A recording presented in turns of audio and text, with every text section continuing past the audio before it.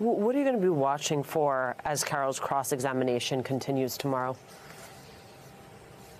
Right. So the first thing I'll point out is we don't actually get to watch this in real time because the federal courts still don't permit cameras in the courtroom, something that I hope will change in the next few years.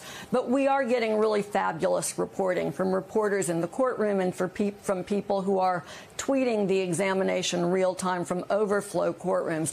And so what we'll be able to see will be, I think, two things. One, how well does Carroll hold up? Is there any moment where there's a lapse in her story? So far, she has been remarkably consistent. There's no reason to believe that that will change or that Tacopina will rattle her in any way.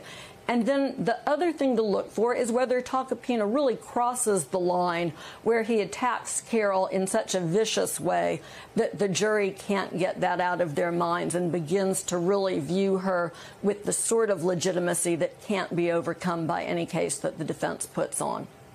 Adding to all of this, Trump's legal team, they still haven't said whether or not he's going to testify. I wonder what you think it is that they're waiting for.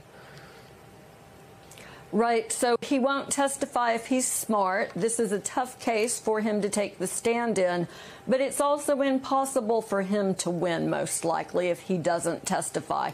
You know, we all know, I mean, it's an understatement at this point that Trump loves the center stage, loves having the microphone in his hand. He may believe that the opportunity to testify is irresistible and that he can talk his way out of this case. But likely it's all over but the shouting, in the sense that the jury will find for Carroll, and the only real issue here will be the amount of damages that they award her. I do want to ask you, before I let you go, Joyce, you know, at the White House Correspondents' Dinner last night, comedian Roy Wood Jr., he took aim at many things, including the Supreme Court's legitimacy crisis. Take a listen to what he said. This man bought a Supreme Court justice. Do you understand how rich you have to be to buy a black one on top of that? There's only 2 in stock. And Harlan Crow owns half the inventory.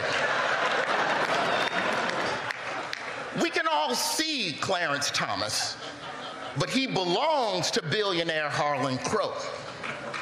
And that's what an NFT is. You have that. You have the Chief Justice's wife drawing scrutiny. Who do you look to for solutions here, Joyce? Well, look, I'm finally just grateful that I now understand what an NFT is. But the reality here is that resolving the Supreme Court's ethical conundrum is going to be a difficult issue. You know, the justices have just issued this letter that all 9 of them signed, and essentially it says, really, you can trust us. And for Americans right now, the mood in the country is, really, we can't just trust the justices. And so it may end up being up to Congress to come up with new laws like the laws that apply to other federal judges. But that is a very difficult needle to be threaded, because there are issues involving not violating the separation of powers that get tied up. It's a tough issue, but the court, more than anyone else, has at its heart the interest in restoring the public's confidence in its integrity. And it's why you see the Senate Judiciary Committee considering taking matters into their own hands.